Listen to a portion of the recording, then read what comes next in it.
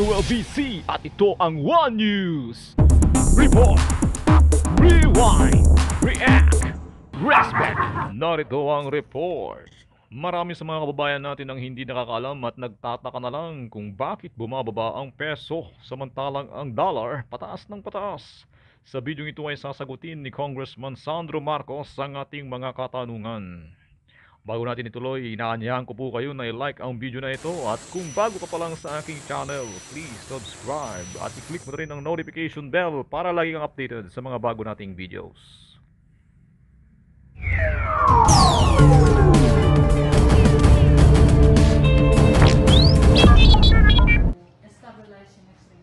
Wow, galing naman ang sagot.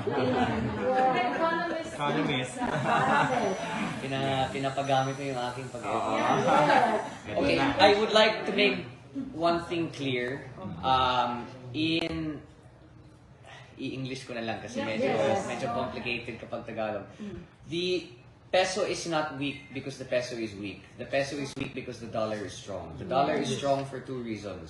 Kapag may crisis po sa ating bansa, kapag may crisis po sa ating mundo, the impression that investors, consumers, and shareholders get is that the dollar is the safest currency to get against all other currencies. So, ang nangyayari ay lahat ng mga tao kapag may crisis, bumibili ng dollar. Kapag binibili yung dollar, ang demanda ng dollar tumataas, which means against other currencies, now, kung nakikita mo ang trend ng USD sa trend ng mga iba't ibang currency, ang British Pound, ang Euro, ang Yen, ang Yuan, ang trend po, walang whiteboard sulat sana. Ang trend po ay ang dollar gumaganon. Lahat ng ibang currency, lalo na sa Asia, lalo na sa Europa, lalo na sa UK, ay gumaganon. So there's an inverse relationship. It is not because there is anything wrong with the peso domestically. It's just internationally, dahil sa lahat nangyayari, dahil sa gera, ang peso ay humihina against the dollar. Pero kung pag-aaralan mo, the peso against the yuan, the peso against the yen, the peso against the British pound, makikita mo, medyo stabilized. So, what can we do about it? On the bright side, marami tayong OFW dito sa Ilocos. So, ang remittances na pinapadala nila na dollar value ay mas mataas. So, the remittances are worth more. On the other hand, alam naman natin, tayo ay net importer. So, temporarily, the prices of goods will be more expensive. It's partly to do with Russia and Ukraine. Another explanation about it, I don't want to get too into it, pero nung pandemya, the Fed, the US government, nag-print sila ng US dollar. So, medyo dumami ang supply ng dollar. Ngayon, ang daming bumibili. So, yung daming supply became worth more, which is essentially as a result of what's happening. What can the Philippines do to help it? Sa totoo lang, I'm gonna be realistic with you. Maliit na bansa lang tayo. We have a significant amount of dollar reserves. An option would be, potentially, to sell off the dollar reserves to be able to taper.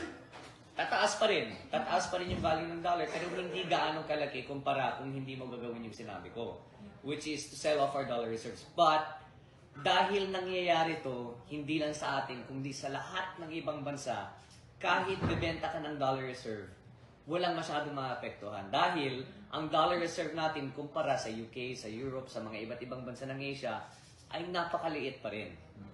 So, you have to think of it on a global scale and on a global level. Ang magandang, hindi naman maganda, but what's assuring is like I said, hindi lang tayo nasa sitwasyon na ganito. Lahat ng bansa ng ASEAN, lahat ng bansa na may euro, lahat ng British pound. Ang British pound ngayon, nasa 28-year all-time low. Noon, naalala ko nung nandun ako, 1.4 to the dollar ang British pound. Ngayon, 0.8. So, mababa talaga lahat ng currency natin. So, I think the best piece of advice would just be to sit back and hold tight. what the national government I know is doing is to focus on food security. Because as we are a net importer of certain goods and services, we have to make sure that domestically, we are able to produce that. So yung mga iba't ibang pagkain na nangangailangan natin, imbes na ini-import, hopefully, ay katulad sa sinasabi ng Pangulo, ay kailangan patibayin ng ating value chain, ng ating supply chain para sa pagkain. And that entails buffering domestic production. Kaya kung nakita mo si Pangulo ay gumawa ng EO, katulad sa asukal. Lahat ng asukal na gagawin for 2023 ay for domestic consumption, hindi na importation. And that is to make sure that kahit nangyayari itong fluctuation sa ating currency, ay may access pa rin tayo sa pagkain. Yan ang bagong balita sa bagong umaga ng bagong Pilipinas. Ako po si Leon BC at ito ang One News Report, Rewind, React, Rest Back. Thank you for watching. Please like, subscribe, and click notification bell for more updates.